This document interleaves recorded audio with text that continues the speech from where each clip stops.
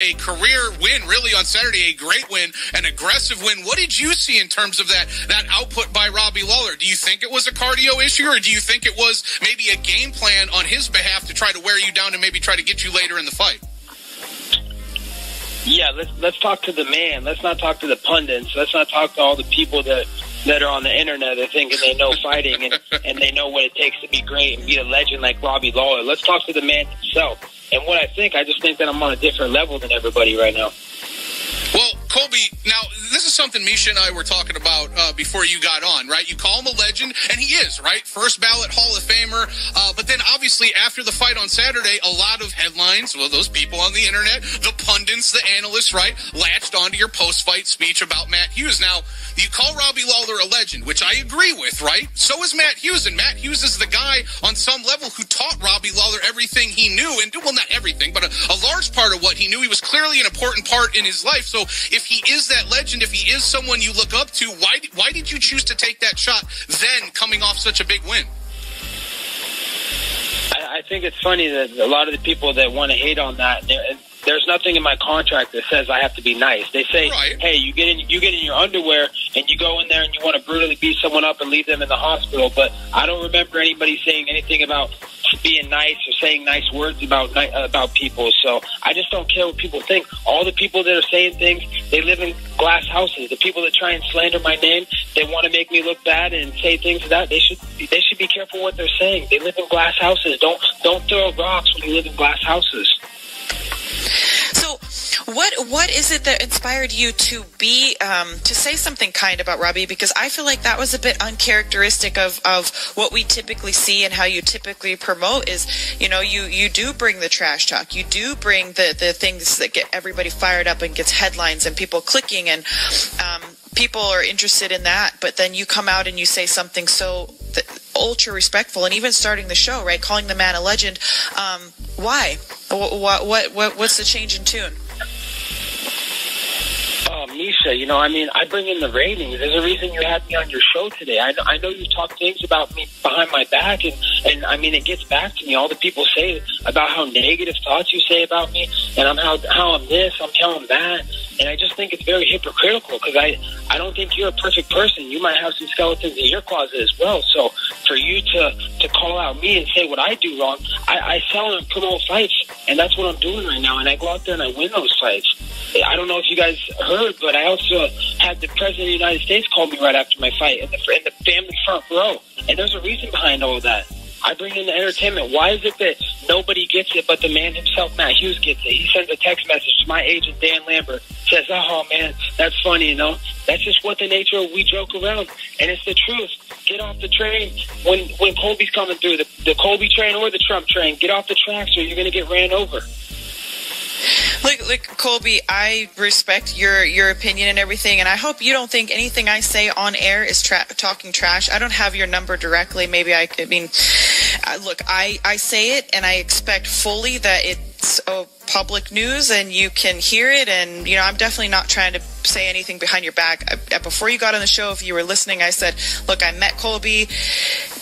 He was volunteering his time. He's a super nice person. At that time, I didn't really follow his interviews, and the first time I heard him talk, I was shocked because I felt like he was such a nice person, and I think that this is an act, and I will go on air right now, right to your face, and tell you I don't typically like that kind of talk, the trash talk. It's not what I follow. It's not what I like. I think you're a nice person, and I think you're playing a heel role.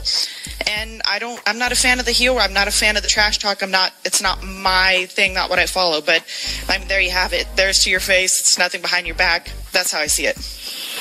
Awesome. Well, the way I see it, is you got famous off losing to my girl Ronda Rousey. You got famous for putting pictures on the internet.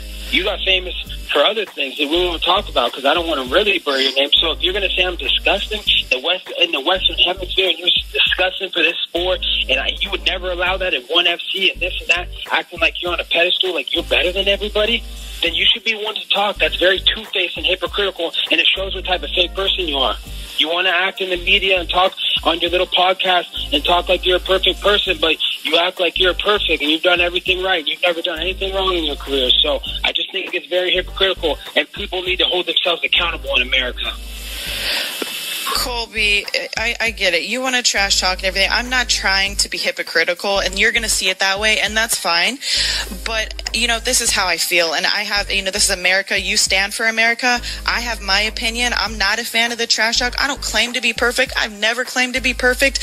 And you do you, man. Like, do your thing. Like, I'm not trying to sit here and say you shouldn't. I've never said you shouldn't come to one championship. That's coming from my boss. And you're right. You don't fit the mold of one championship. You shouldn't want to come here. You're doing big things in the UFC. So who gives a shit what one championship thinks about you? I'm not a fan of trash talk. I never will be. I like sportsmanship. You don't. Big deal. We are Americans. I'm allowed to have my own opinion. You're allowed to have your own opinion, but I'm not sitting here trying to trash talk you. I say I don't like that kind of style, and I don't, and I never will. I like the humble sportsman. I like GSP. I like that kind of stuff. But man, go do your thing. I'm not trying to tell you that you shouldn't. I think you're next in line. I think you should have fought already for the title. Like, I'm not out here to hate on you. I just don't particularly like that kind of trash talk. But hey, you know what? I mean, I feel like very disrespected in this conversation, to be honest. So, I don't even know what to really say right now. It's kind of crazy that you would go on that level just because I have an opinion that you as an American should have respect for the fact that at least I have the balls to say it to your face, and that's my opinion, and I am entitled to it. I did not put you down as a person. You've put me down as a person. To defend myself. I'm here to defend myself. You talk bad about my name behind my back, so here I am. I'm confronting you. I'm not talking behind your back. Now. Here you are. You're right on my... Are you kidding me? You say in the headlines all the time, oh, Colby is trash talk. I don't play that. He's disgusting. I would never allow him. I didn't say disgusting. What are you talking about? Don't put words in my mouth. Don't put words in my mouth. Hold on one second. Colby, you realize that that's part of her job description, right? Like, she's transitioned to be an analyst to give her thoughts on the sport. You are a part of this sport. You make headlines for controversy, and you also make headlines for the exciting fights you put on, like you did Saturday. You understand that, right? It's not a personal vendetta against Colby Covington. You're an active fighter, one that is a championship contender, and she's trying to give her thoughts on the sport as she sees it.